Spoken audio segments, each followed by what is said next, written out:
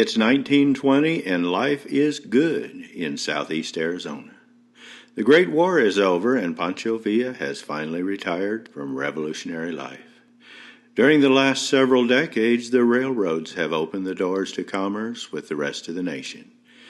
Small settlements are becoming cities, and throughout the Southwestern U.S., mining is king.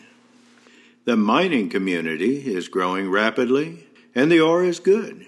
But dynamite, so critical to unlocking the wealth of the mountains, must be shipped in over great distances and at great expense. The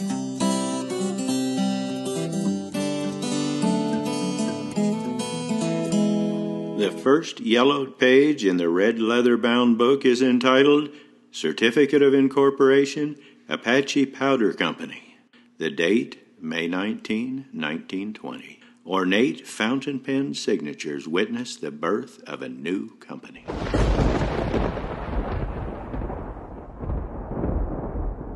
Within 2 months, southeastern Arizona was abuzz with the story. A new explosives plant was under construction south of Benson. Sites were being prepared for a powerhouse and a machine shop. A map dated June 27, 1921, shows about 70 buildings in place. They carried interesting names: acid plant, dope mill, dry house, nitrator, denitrator, case house, laboratory, and box mill.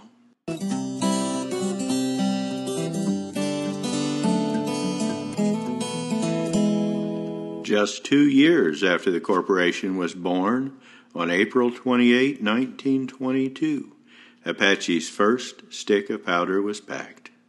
The desert hillsides had been converted into a working dynamite factory. There were buildings and tanks and miles of roads, pipeline, and railroads. From our perspective, nearly 100 years after the initial construction, the magnitude of what went on there was almost unbelievable. More than 100 buildings were constructed, some involving complex operating equipment. With today's resources, it would be impressive enough, but consider the equipment and resources available then. The machinery and power tools we now take for granted hadn't even been invented. Earthwork was done by teams of horses and mules.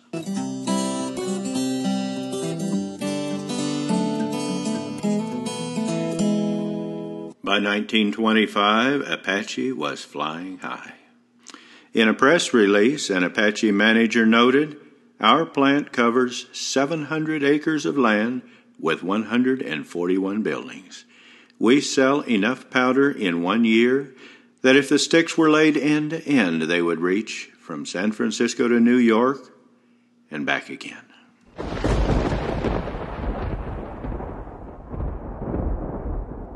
And that was just the beginning.